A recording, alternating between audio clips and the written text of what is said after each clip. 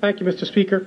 I rise in solidarity with my colleagues on both sides of the aisle against the House Republican leadership's outrageous decision to refuse emergency assistance for our states to recover from the strongest storm to ravage our region in generations.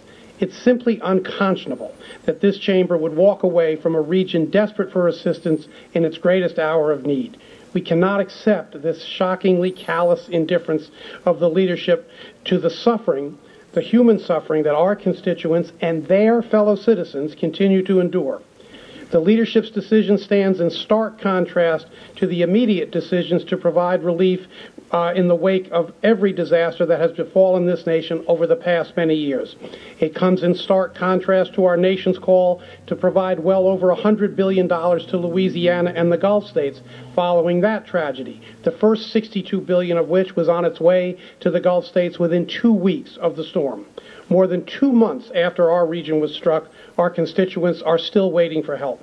Our states are overextended, and our constituents have reached the limits of their tolerance. They deserve more than the federal government's refusal to help, particularly after the Senate's strong bipartisan approval of the aid we need. Our leadership has decided to pass up an important investment against future losses. Many of our districts remain exposed to future damage. My own district, for example, experienced 2 relatively routine storms in late December, but nonetheless, those storms compounded the massive erosion along the south shore of Long Island.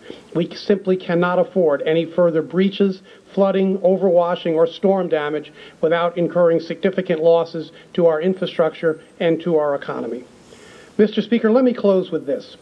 What do I say when I go home to my constituents in Mastic Beach, a working-class community on Mauritius Bay with a little over 5,000 homes, about 1,000 of which sustain damage, a great many of which are unrepairable?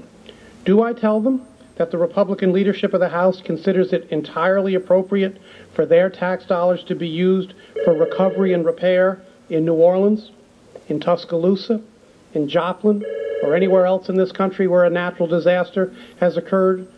Or do I tell them that when it's in their hour of need, the Republican leadership has decided to simply walk away? That's precisely the message that the Republican leadership is sending to my constituents.